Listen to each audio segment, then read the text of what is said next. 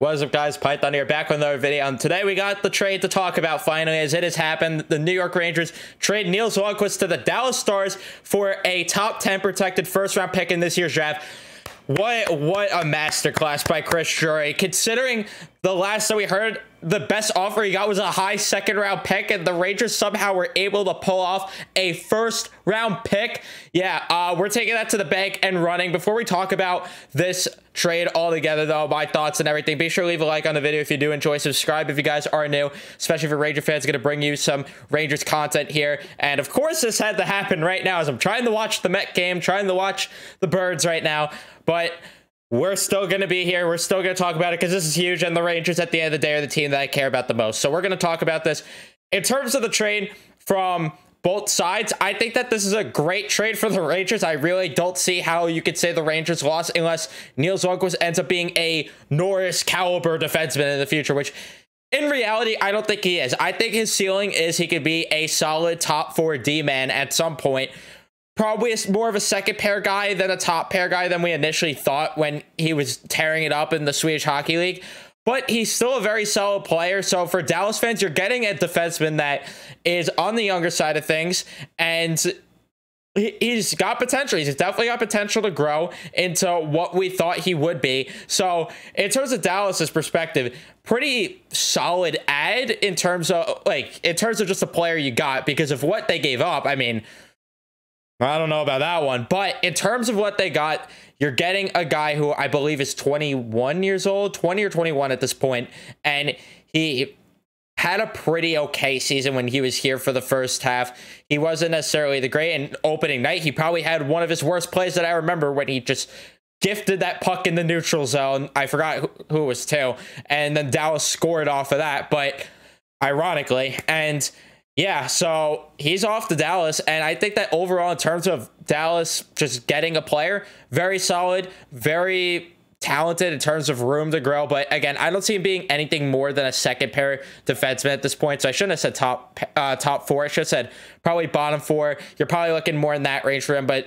solid guy to quarterback a power play 2 down the road here. So I'd imagine that's how they're going to utilize him, with Klingberg out the door. Of course, I'd imagine they wanted someone that could kind of fill in that role a bit to quarterback the power play. So that's probably where NILS will slot in, if I had to imagine. I'm guessing that Klingberg quarterbacked the power play there. Let me know, Dallas fans, if he did or didn't. But that's what my guess is. But in terms of what the Rangers got, oh, Chris Drury, what a W. For a guy that, well, for Chris Drury's sake, I mean, for a guy that was getting clowned all of last offseason, and oh, he's such a bad GM, and ever since the trade deadline, every single Ranger fan has been high on Drury, and this is part of why.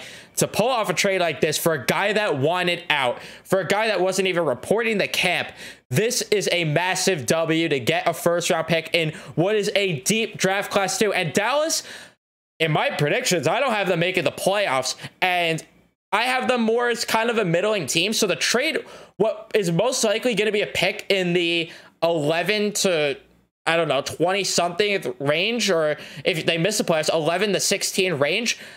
I don't know if that's a smart move there for Dallas. I don't understand why they would move in such a deep draft a first-round pick, but as a Ranger fan, I am not going to complain, considering, again, the highest offer that they were receiving before reportedly was a high second-round pick, and that was during the draft this past year. So overall, to get a first-round pick, yeah, you take that. And for those that are wondering what happens if it is a top 10 pick for the Dallas Stars, I believe that means we just get their first-round pick for the following year, if I had to guess. So yeah, overall, this is just a great trade, and also it gives you ammunition, because now the Rangers have possibilities. There's flexibility. Now, when you look at the trade deadline this upcoming year, you could utilize your first-round draft pick. Before, you might be like, you don't want to give up that many first-round picks. You still need guys coming through the pipeline. Now you don't have to worry about that. Now, if you want to weaponize that first-round pick, that you have your own first-round pick, which is probably going to be later than that Dallas pick. Let's be real. The Rangers are a better team than Dallas. I don't think anyone's questioning that. But now you could utilize that draft pick to help you get a weapon at the deadline. Whether it is, I don't want it to be, personally, as a Ranger fan, I understand fans do. You can have your take. whatever. Me personally, I don't want Patrick Kane, but the Rangers now have someone that would help them get Patrick Kane, and where if you give up a first-round pick, it's a little less painful than initially would have been. Now you're in a spot where you could give up draft picks. This is huge. This is huge in every single aspect. And if the Rangers do want to go crazy, want to get a huge name that we're not even thinking about, you have 2 first-round picks if you want to use them, or you could trade your pick this year, next year. It just opens so many possibilities up for this team. So now you're in a spot where you could get a talented player at the deadline. You could get a talented player this upcoming offseason. You have endless possibilities when it comes to improving your roster. So, yeah, to get a first-round pick, again, for a guy that wanted out and that wasn't going to report to camp, see you later, Nils. I mean, see you later. Go have fun in Dallas. I'm kind of confused at the same time for this trade for Dallas. I mean, they kind of have a solid amount of defensemen. I'm not sure, but maybe Dallas fans could explain this one. Although they do kind of maybe need a right-handed shot there, so I guess. But at first, I thought maybe the Rangers would get a Ty Dellandrea. I thought maybe a Thomas Harley somehow.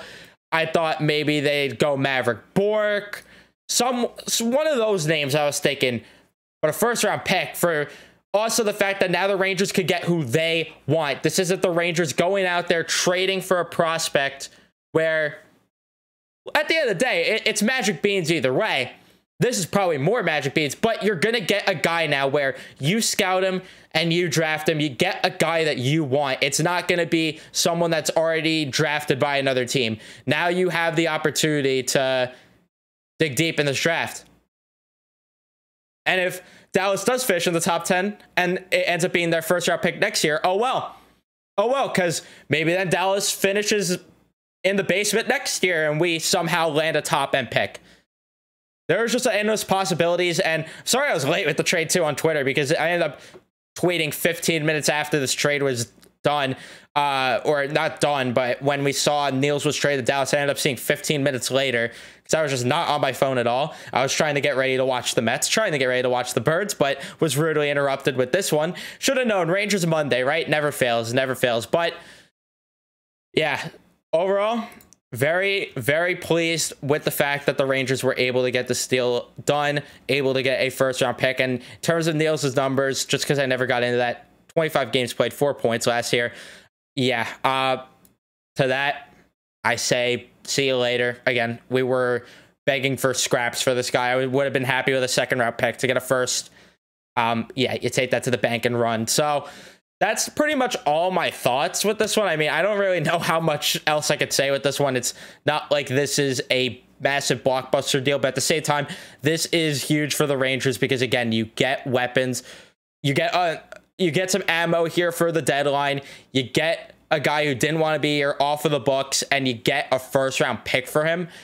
Yeah, I'm very pleased, but let me know your thoughts in the comment section. Dallas fans, what are you thinking? Are you upset? Are you happy that you gave up a first-round pick for NILS LUNDKVIST? How are you feeling for NILS? Ranger fans, are you feeling like this is a fair return? Which I don't know how you could disagree with this return at all for a guy who wanted out. But let me know what you guys think in the comment section. Do you think this is a good trade? Are you also upset at the same time that Nils is gone? Because for me personally, I had high hopes for Nils, and I'm a little hurt that it ended the way that it did. I thought that, you know, maybe he should have came to camp, tried to win a roster spot, and could have went a better way about things. But here I was thinking his value was tanked, and oh boy, they got a first. Yeah, I'm happy with this one. But let me know your thoughts again in the comments. That's where I'm going to wrap things up. Thank you guys so much for watching this one. If you did enjoy it, leave a like on it. Subscribe if you guys are new, especially if you're Ranger fans. It's going to bring you content all year long. Thank you guys so much for watching, and I will see you in the next one. Let's go, Rangers.